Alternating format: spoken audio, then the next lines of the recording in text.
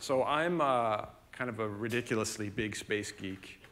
And I brought some astronaut mission patches. They would have worn these on their flight suits or on the variants of their spacesuits. And I'll give this one to anyone who can tell me what we're looking at here.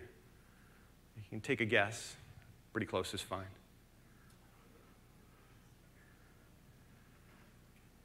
Anyone? I need an excuse. I can't go back with these, I'm told. Oh, what is it, SpaceX shuttle? That's pretty close. Okay, what we're looking at here is Elon Musk Crew Dragon. Now, in 2019, this will ferry astronauts to the International Space Station. A few things I want to point out, though. One is that Crew Dragon, the seats pull down and kind of slide in front of these panels. And if you've ever been in front of in a Tesla, they might look familiar to you. These long vertical displays at rather generous amounts of space. What I really want you to pay attention to are the displays.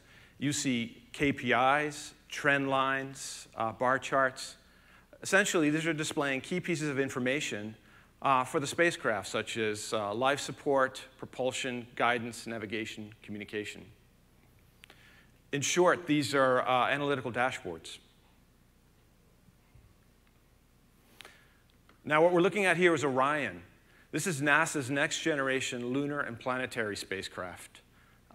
It'll fly sometime in the 2020s. And admittedly, it's not as sexy as the SpaceX Crew Dragon, which was a prototype, by the way, the one we saw. But if you think about the space shuttle, the shuttle had something like 2,000 switches. And this saw a glass cockpit, according to the astronauts, is a huge improvement. The astronaut sitting over on the right is looking at the propulsion system. And the astronaut, that center display is showing you the attitude control of the spacecraft, so how it's oriented. And if you remember the old Apollo capsules, they held about 3 people. But if you look carefully, you'll see some other feet in there. This capsule, Orion, can hold about 6, and Crew Dragon can hold about 7. Now, this is Soyuz, and this is how American, Russian, it's a Russian capsule, European and Japanese astronauts get to the International Space Station today. A few things I want to point out about Soyuz. The first are these little joysticks here. Now, American astronauts tell us something interesting, which is that if you think about it, astronauts have a military background. Many of them are test pilots. These are people who are used to being in control, right? So when they're sitting in the Soyuz, which is a mostly automated spacecraft, atop of what will hopefully be a controlled explosion, they need something to do with their hands. And so the Russians, in their wisdom, put in these fake joysticks so they don't do anything. So the other thing I want to point out is the little stick here. Now, I don't have a good picture of it, but the Russian space agency, Roscosmos, tells us that someone my size, about 6'3", could fit in one of these capsules. Now, that would feel about like sitting sideways in a phone booth. And what's even worse is if I'm wearing a spacesuit, I can't extend my arm fully and actually touch the display panel. So the way I would do that is this L-shaped metal stick. And that's actually how I would hit the switches and touch the 2 display panels that you see there, which is pretty amazing, right? The other thing I want to point out is this gentleman sitting here. His name is Scott Kelly. He's an American astronaut, and he spent nearly a year in space aboard the International Space Station in 2015. When he returned to Earth, he was 2 inches taller than his identical twin brother. And not only that, the scientists discovered genetic differences between he and his brother from being in space for a year. It's pretty interesting.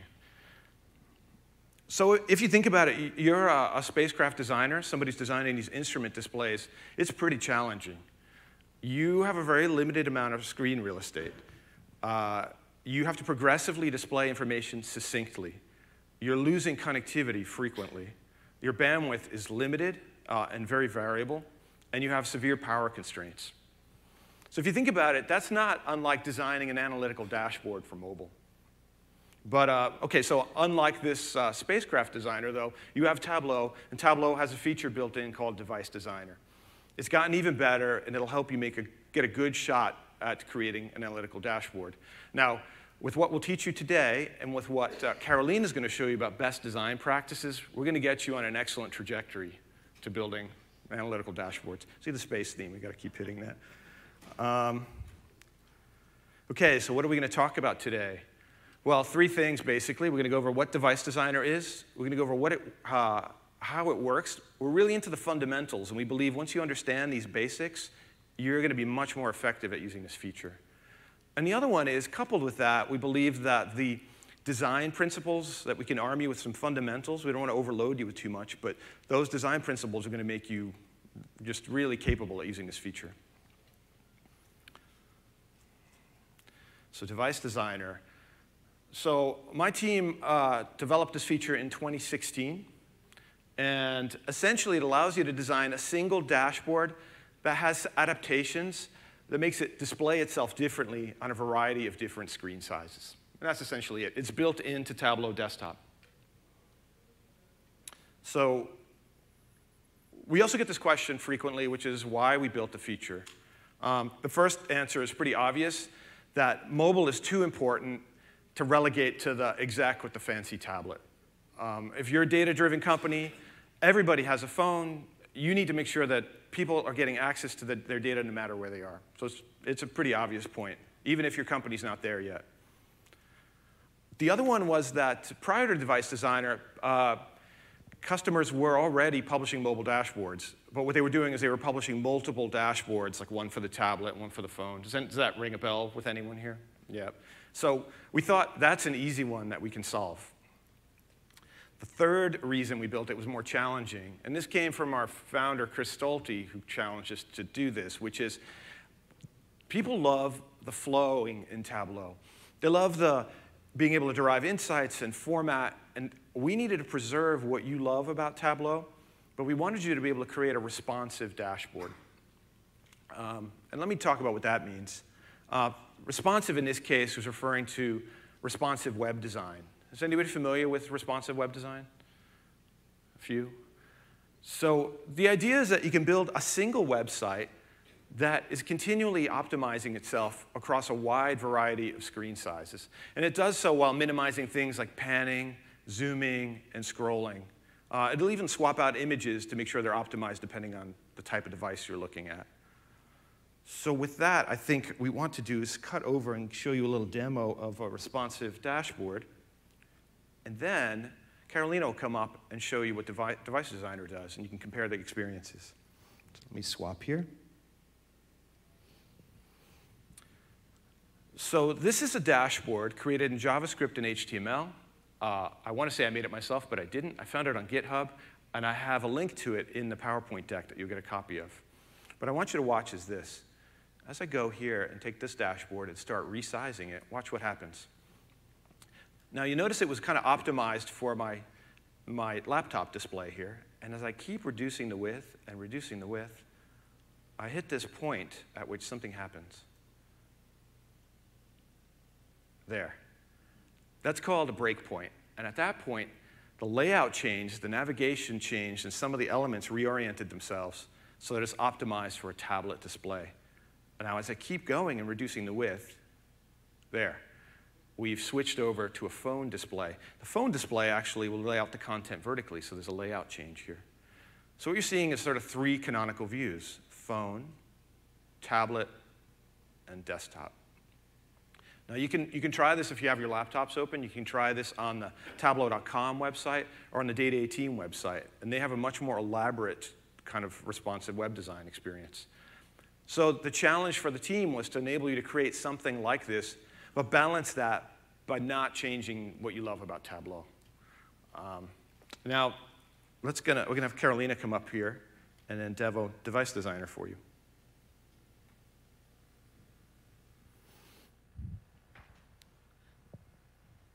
Thank you, Phil.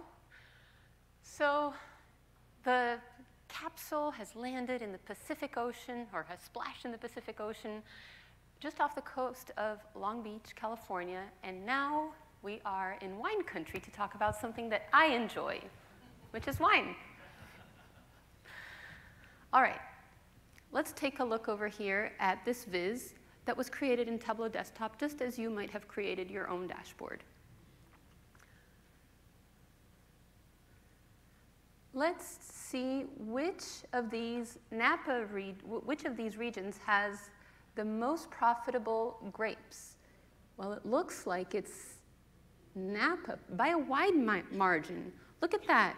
It's double Lake County, which is right next to it, or even more than double.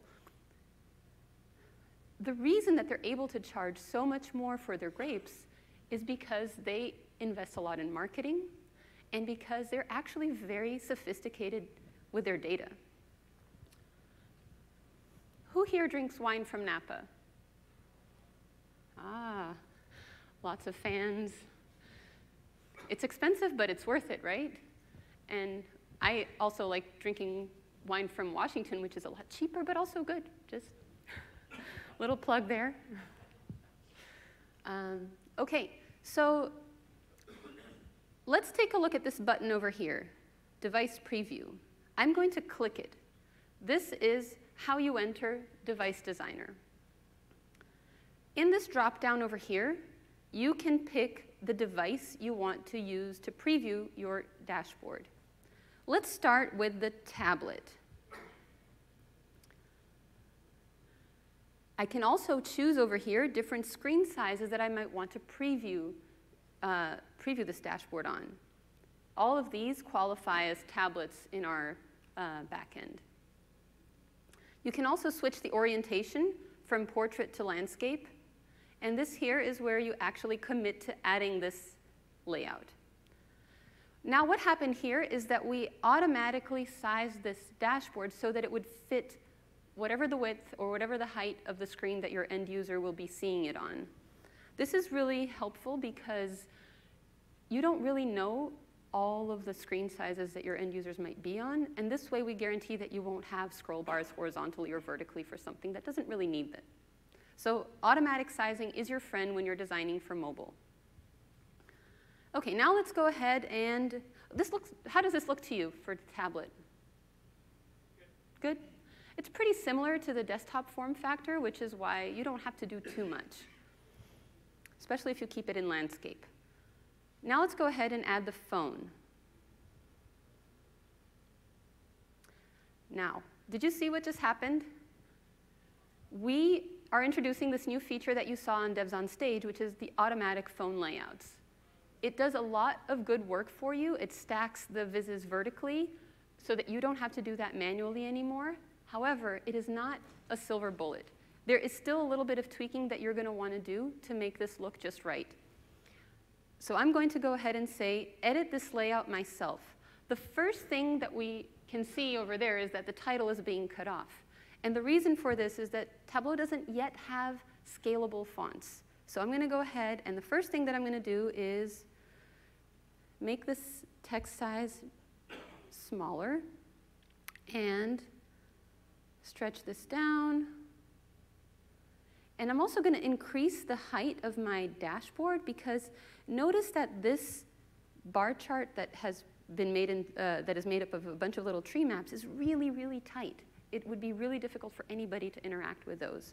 So I'm going to go ahead and increase this to 1600.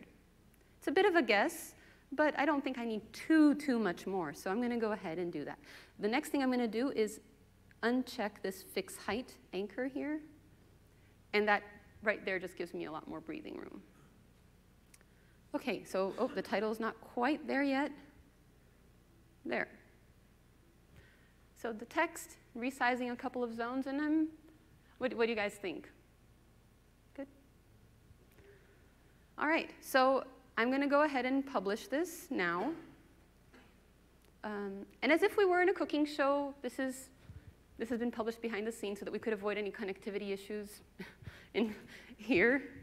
So I'm going to go ahead and there. Once it's published, here's a trick for you. You can actually use the embedded link and resize your browser window in the same way that Phil was doing, and you can preview your breakpoints. So I'm not going to do that live for you because of our connectivity issues, but this is the same dashboard. All right, I'll hand it back to Phil now.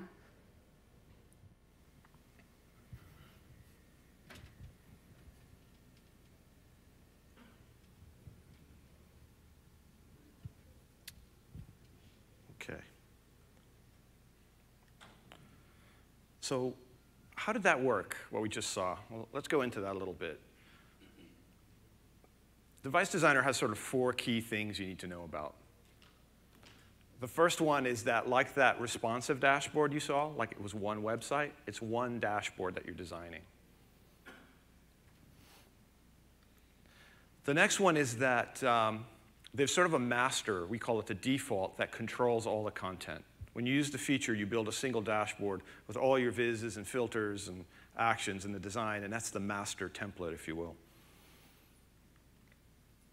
The master template also has accompanying device layouts, and that defines how that template or that master is going to appear on a phone layout, a tablet, or a desktop, those 3 canonical views.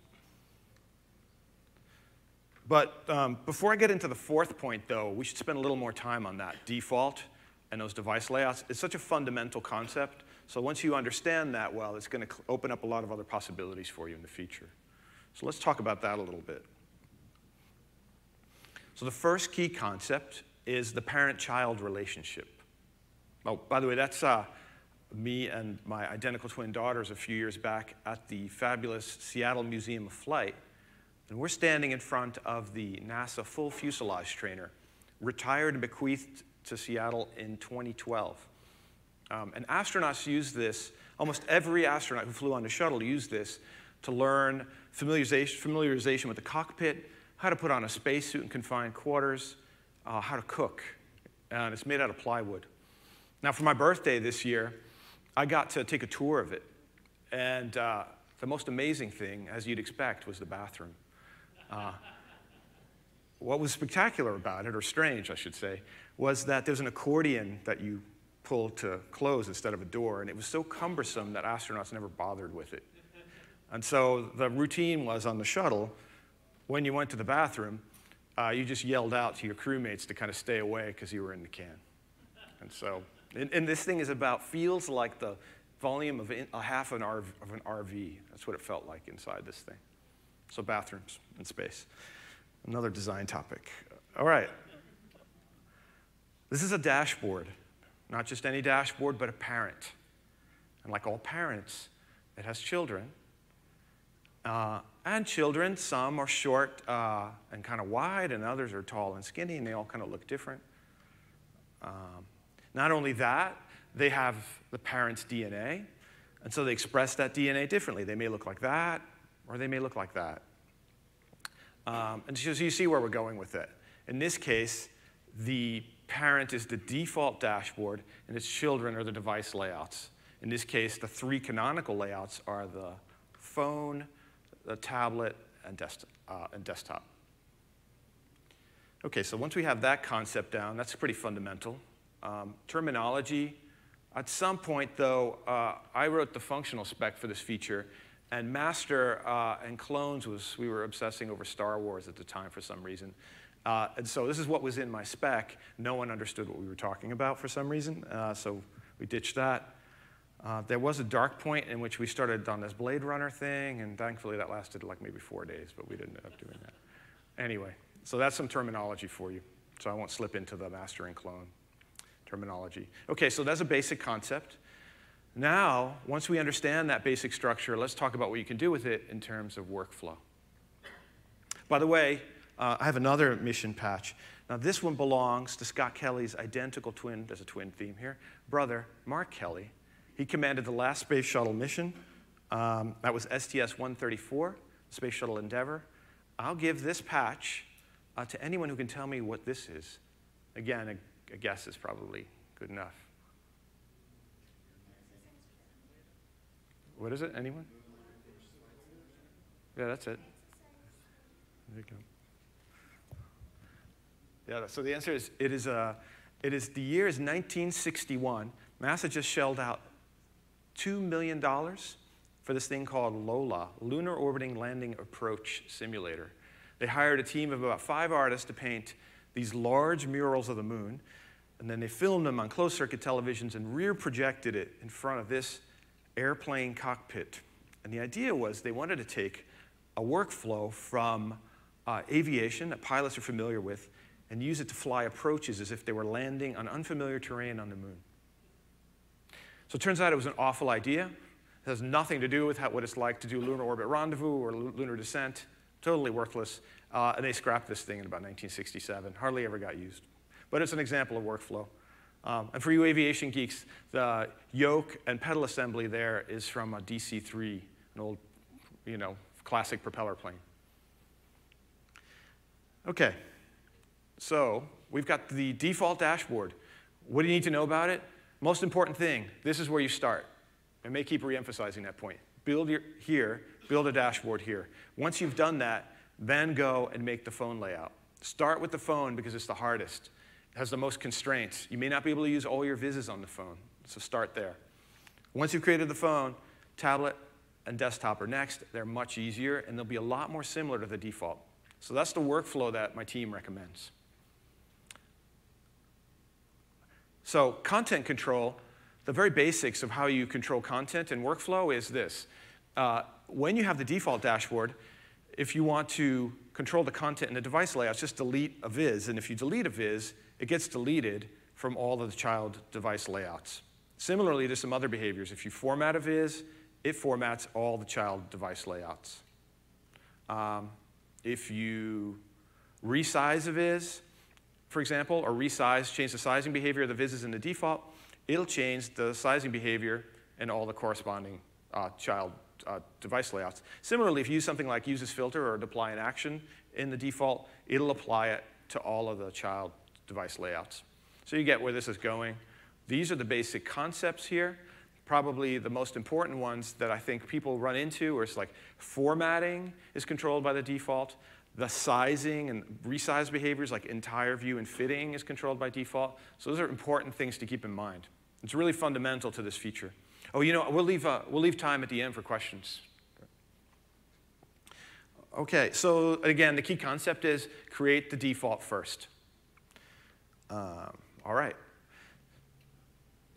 So you might be thinking at this point, well, what good is this feature? I mean, if you've got this default and then the child layouts just do whatever, those are like children who are excessively obedient, right? And so what's the point of that? So the reason you would use this feature, well, we'll get into that in a minute. There's a little more to it. Oh, by the way, does anybody know who Ron Popeil is? I got a few people here who know. It's like, so in like the 80s and 90s, there's a company called Ronco, and Ron Popeil was the spokesman for this company that had a rather, maybe you'd say, dubious set of products they promoted on television at night. Probably the most infamous was this one, spray-on hair, which unfortunately didn't work. All right. OK, so let's talk about customization. Oh, another little space aside. That guy's named Ron Akiba, American astronaut, landed in Kazakhstan in 2015. And occasionally, it's customary to sign the charred exterior of a Soyuz capsule. That capsule hit the atmosphere at about 17,500 miles an hour. There's a plasma sheath that formed around it, and the temperature is about 4,000 degrees Fahrenheit. That's twice as hot as the molten lava. And the little thing in the upper left is a recovery beacon, because they land cold in Kazakhstan often, and they need helicopters to swarm in and rescue the astronauts pretty quickly. OK, so here's our familiar layout. And so what can we do in terms of customization? Well, if you've defined all three device layouts, the very first thing you can do, and the most obvious one, is you can delete, say, a tablet layout or one of the layouts. Now, if you do that, something happens. Like any good helicopter parent, default drops in and takes over for its child. And so what happens is anybody viewing this dashboard on a tablet will actually see the default layout rather than the specific tablet layout that you've made. And it'll do that for any device layout. Default takes over. So deleting is part of the workflow if you wanted to do that. Now, we don't necessarily think that's such a great idea on the team. What we think is a better idea is to define all three layouts. One reason is if you're like in a BYOD environment, then everybody know what that means? Bring your own device. In that sort of environment, you want to make sure that you're accounting for all the possible sizes of screens. It turns out that desktop, tablet, and phone as far as Tableau Server is concerned, is the entire universe of all possible devices. And so if you define all three, default never gets displayed. No one ever sees it.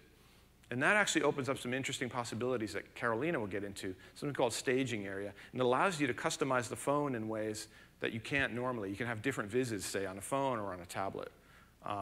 But the kind of pro tip from our dev team is this. Always define all three, especially if you're getting started. In the beginning, we had a lot of really advanced users saying, just make the phone, but that's not a good idea. You want to have control, and you want to create all three, even if it's a minimal amount of effort. So how does this work? Well, when you go to the layout and you've created all three, you'll see a button, the lower circle, and it'll let you toggle between default and custom. And so that would be like this, and you would toggle that. And so there, what I'm doing is I'm severing the connection, in this case, for the phone layout. And so the phone layout now is kind of like a teenager, if you will, somewhat more independent from the parent, but still the parent has a role. And so let's see what happens in this case. Well, if you do sever the connection by hitting custom, here's what you can do. One thing for starters, you can remove vises, and that's the most obvious customization. The other one you can do is you can do resizing, you can reposition, you can add a dashboard object like a text object, and you can format it. You can do other things such as, and this one's really powerful, you can show and hide quick filters and you can change their type, because you might need a different type of quick filter on the phone. You almost always want something different than on desktop. And then you can do other things like change the sizing behavior. So you can, like you saw Carolina do, is increase the height of the dashboard, for example. So customization, what is it all about? To recap, it's about all these things. Again, the thing I think is really important is the quick filters. You know, I would say that's probably where you're going to get a lot of utilities, optimizing those quick filters for the phone layout. Now, there's more, like Ron Popeil might say, but wait, there's more. Customization. So you saw this feature on Devs on Stage, but actually some of that automatic mobile layout was released in 18.2. And what it does is actually this. This is what it's actually doing. If you were to go and click Preview and click Add Phone Layout, it actually will automatically stack up all your vises vertically. And it does something, it has an algorithm which is pretty simple, but very effective. What it's doing is it's putting the quick filters above the viz, the legend below, and it repeats that on a nice long stack. Now, I love this feature. When you're building a phone layout, it's just an amazing way to get started. But, you know, we want to be very transparent and practical with you. It's not a magic bullet. It's not going to just create a perfect phone layout. You've got to do some tweaking. You saw Carolina looking at fonts are going to be something you want to pay attention to. And you want to be selective about the vises. Some vises just don't work on a phone, and you may want to get rid of them. And Carolina will get into some of this with you. So here I'll return to this default dashboard again. You can't get away from the fact that it's still default. It's in control of things like formatting and actions and the viz sizing. So in that sense, you know, it never stops being apparent. So when you're designing, you always have to balance the constraints of this default master that you've created. And you always have to keep that in mind. And I think that's probably the kind of tension in the beginning when you're learning how to use this feature that you'll run into, is that you need to put things into the default first.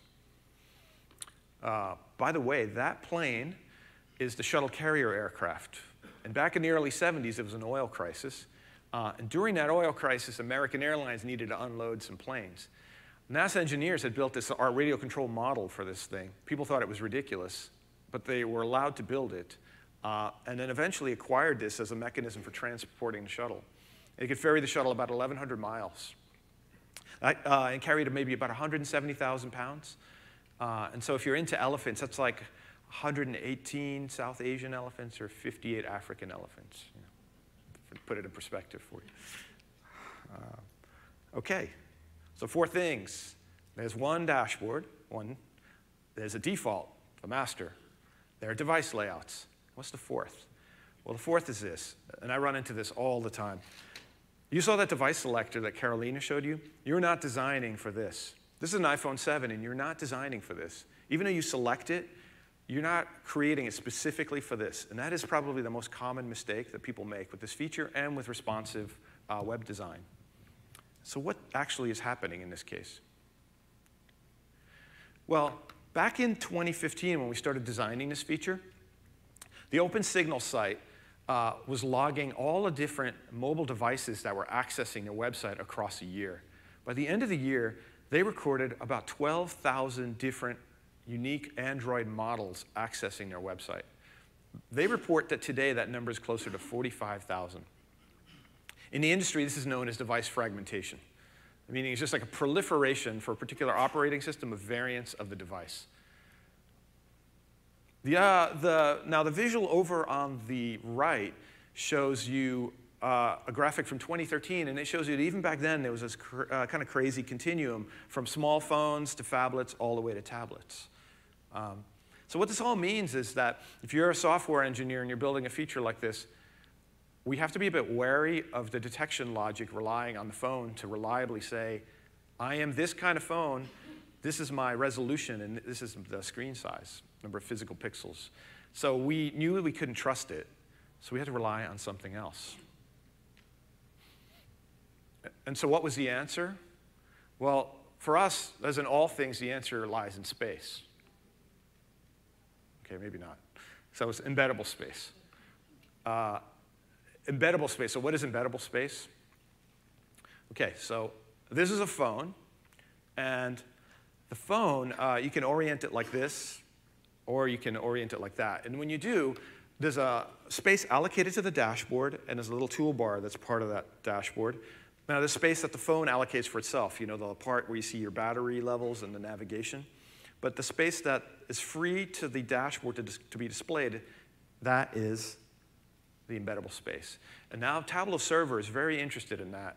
And when we're loading the dashboard, it's doing a computation to figure out the amount of available embeddable space.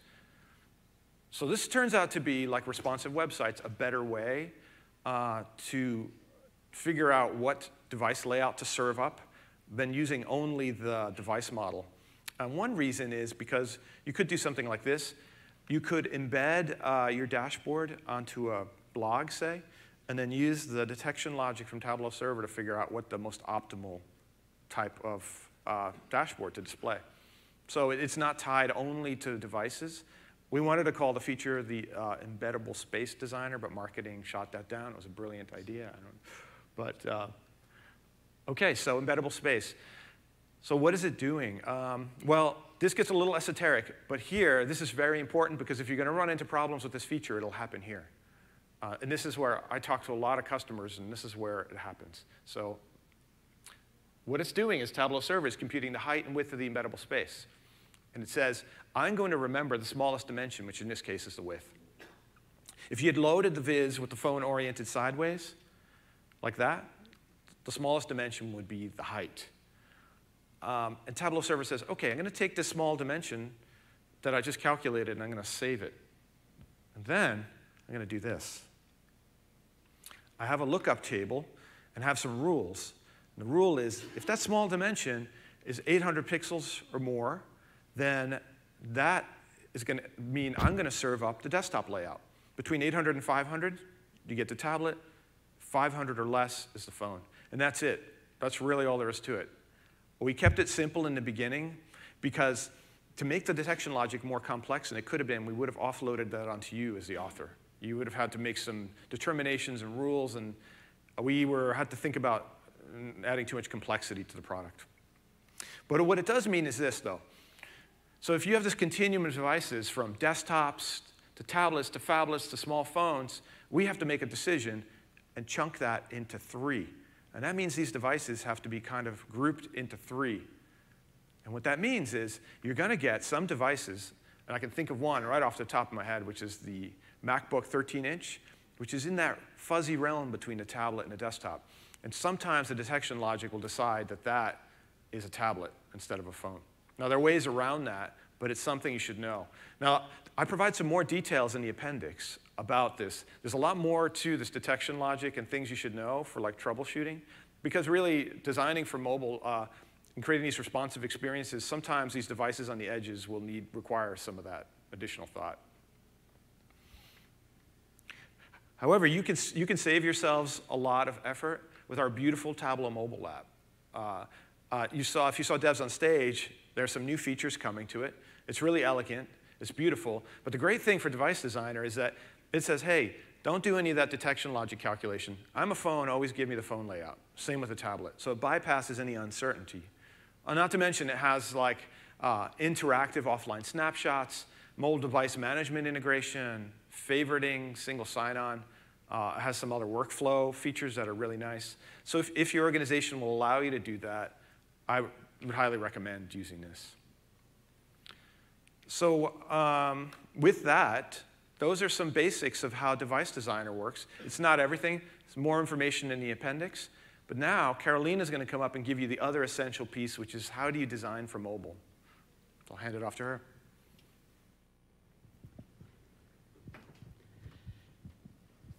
Thank you, Phil. All right. What we're going to look at here are a couple of things. First, we're going to see how mobile is different from desktop. We're going to talk about best practices when designing for mobile, and then how to get the most in mobile from Tableau specifically. Can anybody tell me what you think is going on in this image?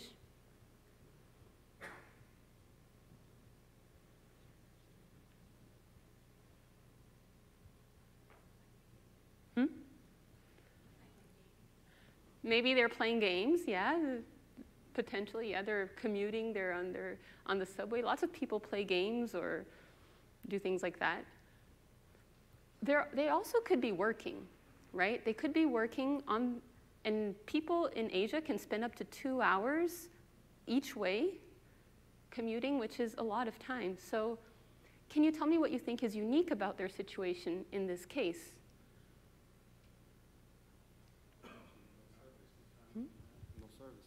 Yes, exactly. They may have no network. They may be offline. What were you saying? They're just not wasting time. Oh, yeah, they're not wasting time, for sure. But yeah, they're not going to have connectivity as well. What about here? They don't have a laptop. These could be just some friends having coffee, or who knows, they could be coming up with the next multi-million-dollar startup. They have a bunch of screens in front of them. They don't just have one. They have the tablet, they have the phone. 61.46% of internet use today comes from these mobile devices, and that number is only going up around the world. And in this picture over here, this woman is actually working at her desktop, but there's the phone right next to her. How do you use your phone when you're at work? You have some message that you're waiting for, some critical notifications. You're kind of multitasking. And the role of that device is different depending on the context as well. So what are some things that we saw? We saw that there may be no connectivity.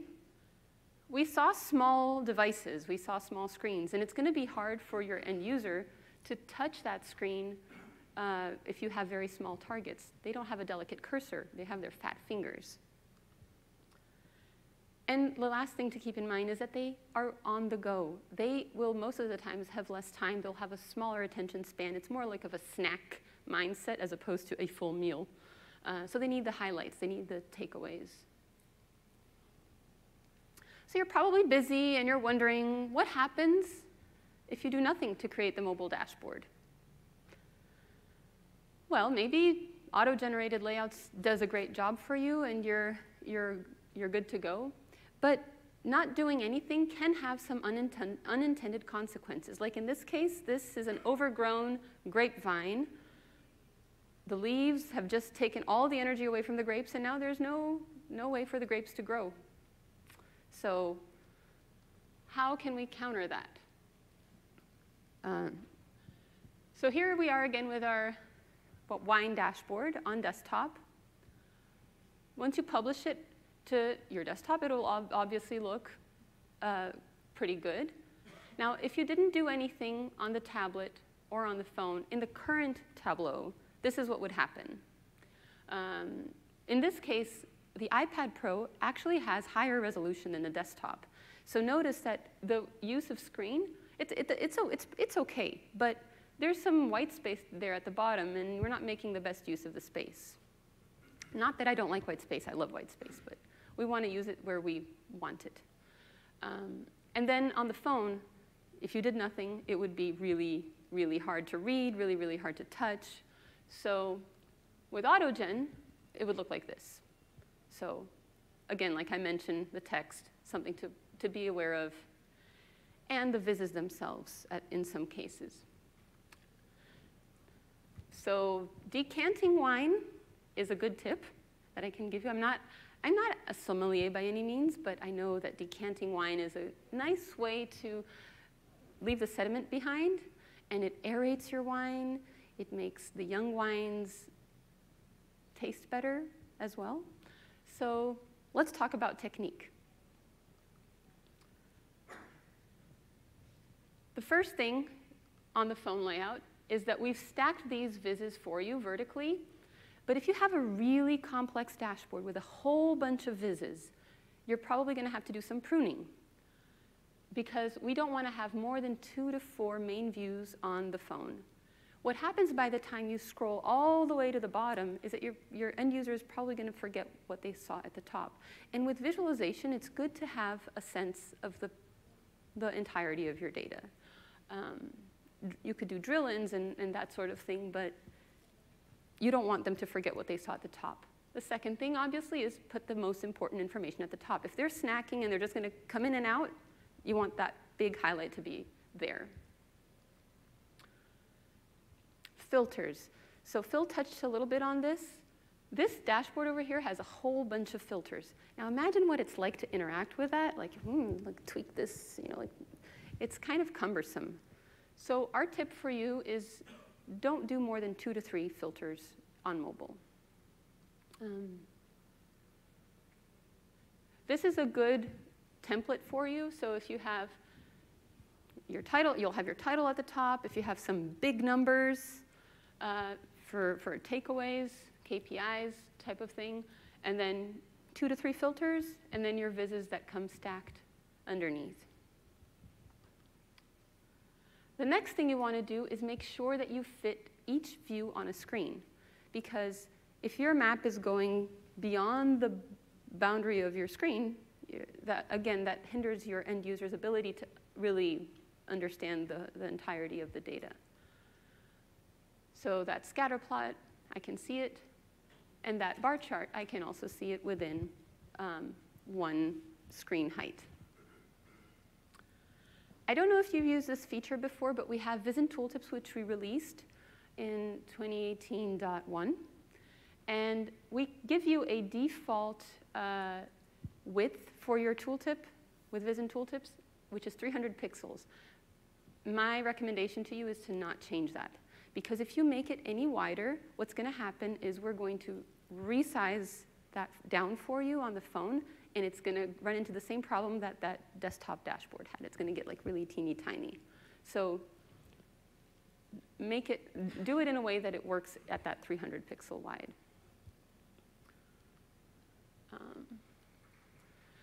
Touch interaction. So we talked a little bit about the fat fingers. So the thing here is it's going to be difficult for you to control the size of the marks, right? Because you have data, and data changes, and you can't predict all the different ways in which it might change. But just keep in mind, this is the rule of thumb. Preferably, a touch target is 45 pixels in area. That's a lot, right? 18 pixels is the minimum. That's like where the user can actually understand what they are clicking on. You're not going to be able to control all of that, but it's something to keep in mind because there are a few things that you can do. You could actually, for example, go into your sheet and increase the size of your marks. That's one thing you could do. The other thing that you can do is you can increase the space between the rows in a bar chart, for example, making them easier to touch. So in this case, I've made it so that I have about 30 pixels distance between the targets of each bar. Okay. the next thing to keep in mind is that typography is tricky. And you want to be cross-platform. Does anybody here know what a web-safe font is? Yes, do you want to share? Well, there are certain fonts that are more likely to appear across operating systems and across devices. They've been designed that way. They're designed to be more legible on computer screens. That's right. So they're available on all browsers, all devices. And if you stick with these, you will run into less problems. Now, please don't use Comic Sans or Impact or Courier, because these are not very legible at small sizes, and they're not going to look very professional. But they are web safe, just that's why they're listed there. The other thing you could use is our beautiful Tableau font, which is clean, it sizes well, it's a great font to go to. Always an exception to the rule. Roboto will be the default font on Android. Everything gets replaced with Roboto, so just know that. Okay. The gesture model that we have on Tableau tries to allow you to do a whole bunch of different things. So be aware that if you have a lot of scrolling sheets in your dashboard and your end user is scrolling vertically, that may introduce like unintended scrolling. So minimize the number of scrolling sheets within your scrolling dashboard if you can. Oh, this contrast is really low. You can't really see the map. That's New Orleans, okay? There's a map of New Orleans right there. In maps, you can pan or you can zoom. So there's yet a little bit more complexity to those gestures. And our recommendation for you to reduce the competing touch targets there is that there's two things you can do. One is that you can actually put the map at the bottom of your dashboard so that by the time they get there and they're panning around, they're not trying to scroll anymore to the bottom of the dashboard. The other thing that you can do, which I did because you know my map was actually at the top. What I did was I turned off pan and zoom.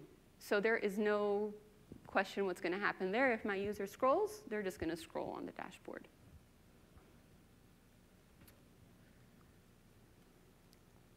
Okay, some things we talked about. Give some special love and attention to the phone layout. The touch interaction is important to keep in mind. Fat fingers. Be cross-platform and legible. Also keep in mind that 12 points is the good rule of thumb for the small text on the phone. You don't want to go much smaller than that. And optimize for our gesture model. And you'll be able to take this with you as well. This PowerPoint will be available for you to download. This image over here is my version of something that looks very fancy and space-like. It's the fermentation dome at Palmaz Vineyards in Napa. It's lined with 24 fermentation tanks. And the projections on the wall are all giving insight into the fermentation process, which is, I just thought I should throw that in there because, you know, we can also look very space-like with wine. Okay, I'm going to quickly walk you through some things in Device Designer. The first thing that we do for you is we fit your dashboard to the width of the screen, which is automatic sizing. As I mentioned before, this is your friend. This is your friend for phones. This is your friend for tablets. Phil mentioned before, you want to define the 3 layouts for desktop, tablet, and phone. Staging area is something that I kind of glossed over, but I'm going to crack that open for you right now. If you have a viz that you think is going to be just really hard for somebody to interact with, there's a lot of dense marks, you have just too much detail, you may want to create actually a second version of that. In this case over here, for example, let's say I thought that scatter plot had just too much. And I'm simplifying that viz for the phone. Maybe I made it into a pie chart or something. So I have 2 versions of that in my default dashboard. And that gives me the flexibility to put that scatter plot on the desktop and on the tablet and apply the pie chart on the phone. And because I've defined those 3 layouts, my end user is never going to see those 2 vises on the default, unless they open your workbook, in which case they will. So, for example, let's get back to the California wine production dashboard. One thing that I did that you may have noticed or you may not have noticed when I was showing this with the touch targets is that I converted that viz, which is a bar chart with tree maps on the desktop and tablet, into a simple bar chart. I removed the grape varietal information from that and just kept the region productivity. I was like, well, maybe people aren't going to be digging into that information so much. It's good to talk to your end users and see what it is that they really need to know so that you give them the right information. They're not reducing to a point where it doesn't make, that it doesn't add value to them. The other thing that I did is I actually flipped the orientation of the precipitation history viz and made it vertical in the version that I published at the end of the day. So on the left, the version with just a simple resize, and on the right, the version with the custom vises. Tableau gives you only one orientation per device layout.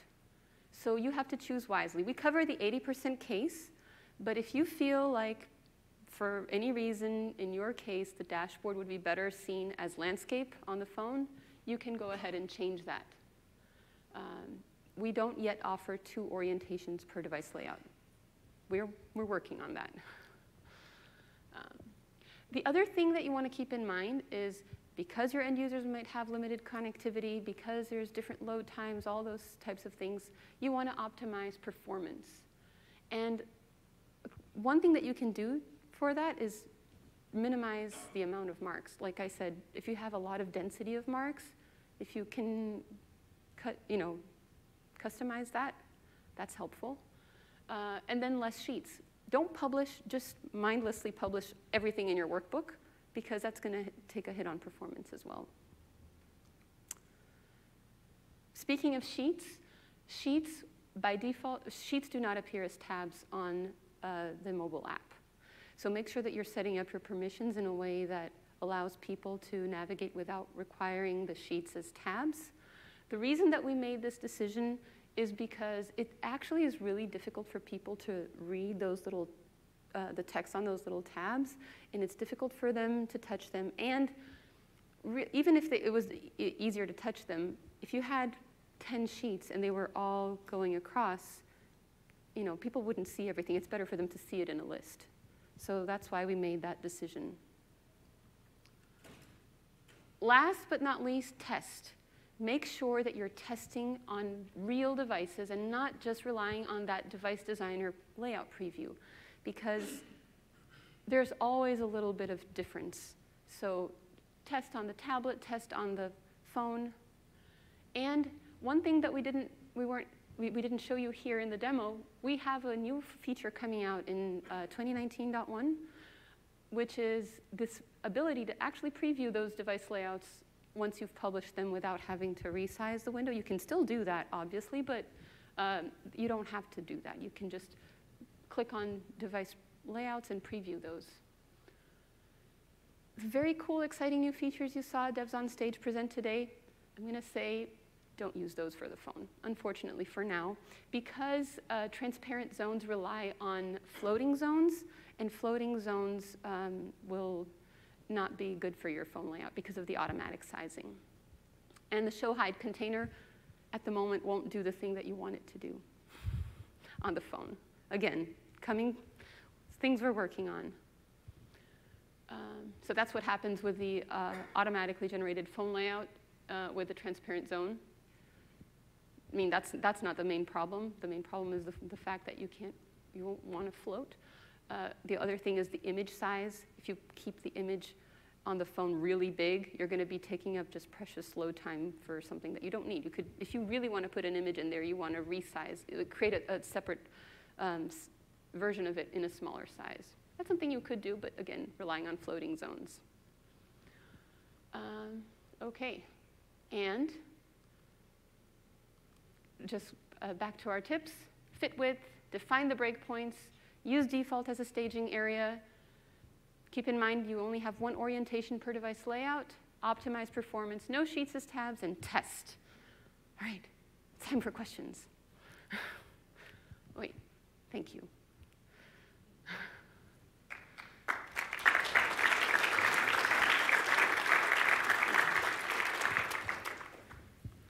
Any questions? The sheets on tabs, do they apply, is it something that you can control, or does it automatically become like the, icon on top for mobile, for tablet and desktop, it's just sheets? For the moment, in Tableau Mobile, yes, we do that for you by default. You can't change it. Did you say yes or no? Sorry, yes? do you want to repeat the question, Caroline? What? Can you repeat the question? Oh, yeah. So he asked me if there's any way to control the way those sheets as tabs appear on the phone. And I said no, not for the mobile app. On the web, they will show up as tabs. If you open it on mobile web, it'll show up with sheets as tabs if you published it that way. I don't recommend it for the web either.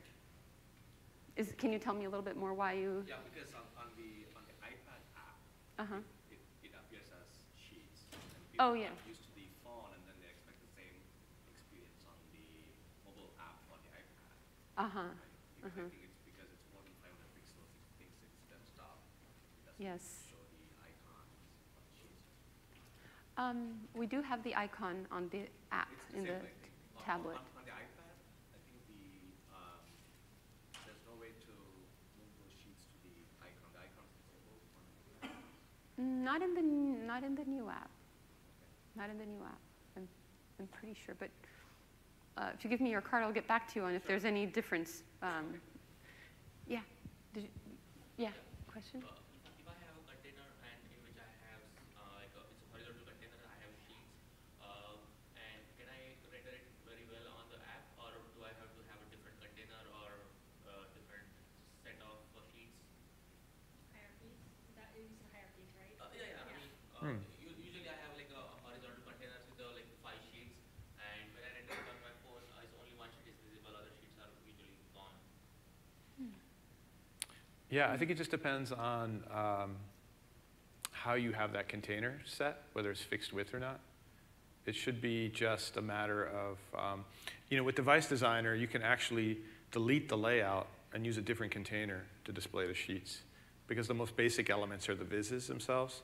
So you don't have to use what works on the desktop or default dashboard. You can actually switch to a vertical container, and that'll work fine. As long as you turn off the fixed height setting, it should be just fine. So I can use separate containers for the mobile. Yeah, I'd totally encourage that. You're just going to get a better design. The only thing you need to use is the content defined in a default dashboard. Question back there? I don't know who is next. Sorry for dumb question. So let's say you have that one TV WX file and Tableau file, and you optimize for phone. So when you publish it, it's optimized for the phone, but do you have to have another Tableau file that's optimized for the tablet, desktop, just within that one optimized file? Yeah, no, you do not have to have a separate version. You have it all in that one file. That one dashboard, you customize the 3 layouts, it's one file. Yeah. Yeah. The question was, All do you need those- separate Twibix files for each device layout? If you were to open up the XML, you would actually see these nodes in the XML for each device layout. So all one file. Question Back. back there. Yeah, so we have a number of dashboards where the only use case is mobile. And so we've been designing some of them where we use a range for the size, and we range it from the smallest phone size to the potentially the largest. Yeah. But is there any performance difference in doing that versus using the device designer in terms of loading the viz? Yes, so generally the guidance on performance is that when you have automatic sizing, versus a fixed size dashboard, Tableau Server can't use its caching as effectively. So imagine all of us in this room had the same exact size phone.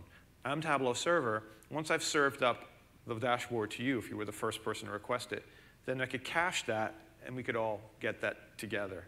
Now, when everything's automatic size, if we had all these wildly different devices, Tableau Server has to work harder and say, well, I have to recompute that layout, and send it out.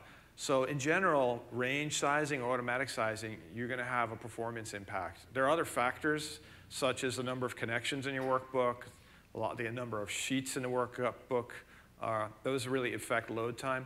But automatic sizing usually, this is a downside to mobile. There are some other talks here that I put up that get into this a little more, but there's a downside to using range or to using automatic sizing, which is what we recommend for Device Designer.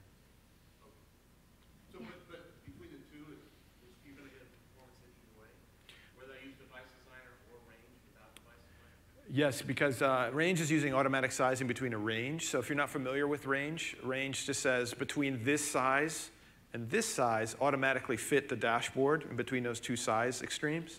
And automatic just fits any size. So yeah, there's a performance impact for using automatic sizing or range sizing because of that inability to use the caching, server caching.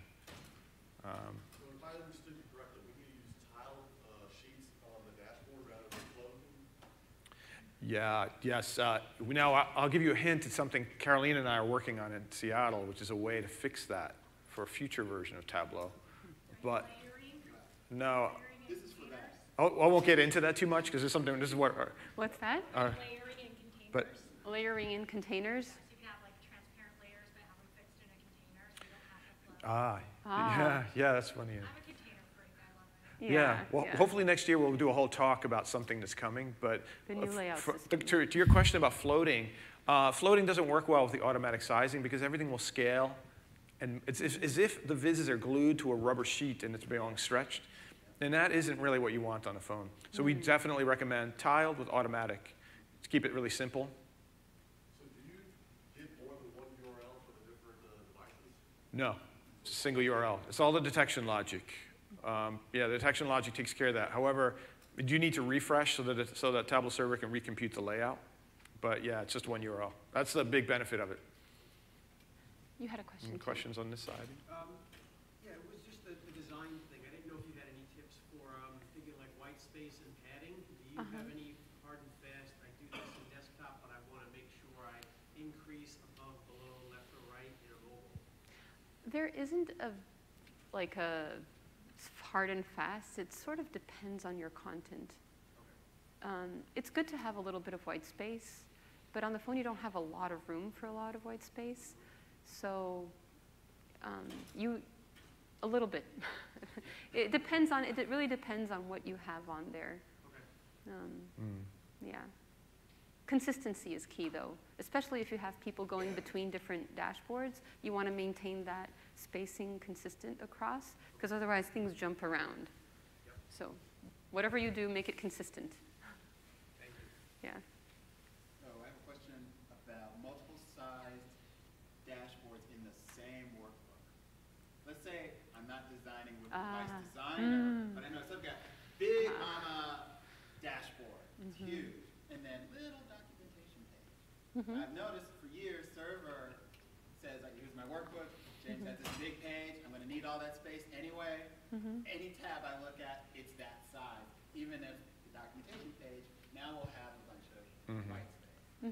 Now, from what you guys have shown me, I wonder if I should have gone ahead and defined the layout with, if I had, instead of skipping Device Designer altogether, if I had defined desktop layouts for my documentation page and my main dashboard, would Server be able to render those two things at the proper size, or is this like a web browser problem?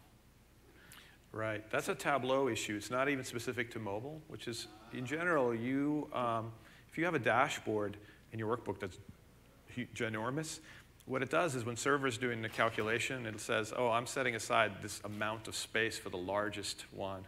Yeah. And that can affect what gets displayed on Tableau Server. So as a design measure, you want to kind of pick everything to be the same size. And it's not so much the height, it's the width. Because because especially when you have sheets as tabs, we're sizing it to the widest one so that yeah. And the thing of it is, I can split everything up, but now I've got copies of my data. Right. So it's kind of Yep. Well, I think we have maybe one last question, and we'll hang out a little bit afterwards. So we got one question over here on the side. Well, I had two, so I'll get. Okay, this is something I'm curious about. How do you handle screen density? Like, we have a lot of workers in our organization that work in the creative areas, and they're working on these Thunderbolt monitors or an iPad Retina or an iPad 12.1 inch. Like, and it's a small screen but with a lot of pixels. Yeah. So Great question. what do you do with DPI? Yeah. Yep, that's a great question. So, remember I said we can't rely on the detection logic to tell us information? Normally, you can ask the phone and say, what are you? What size physical screen? And what is your device pixel ratio? And that actually tells you the actual multiplier for the pixel density on the phone. We don't know anything about that. So in Device Designer, all we know is the physical size of the screen. So we design for the lowest common denominator, assuming that you don't have a lot of real estate. But when you do get on a high resolution display, like some kind of Galaxy 9, there's a pixel ratio as a multiplier that you multiply the resolution, and you may have a lot of room. And if with automatic sizing, it'll just fill in and look nicely.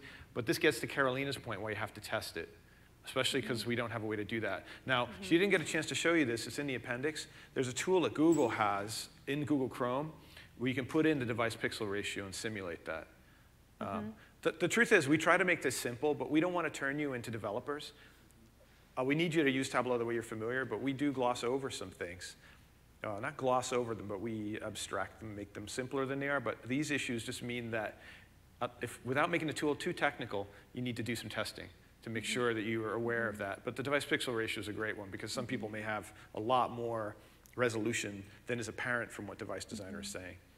That said, if you have an iPad Pro and you're using the Tableau mobile app, it will render as tablet. And if you have the, whatever super high density phone, but you're using the mobile app, it will always know it's a phone. So that's another way to get around it.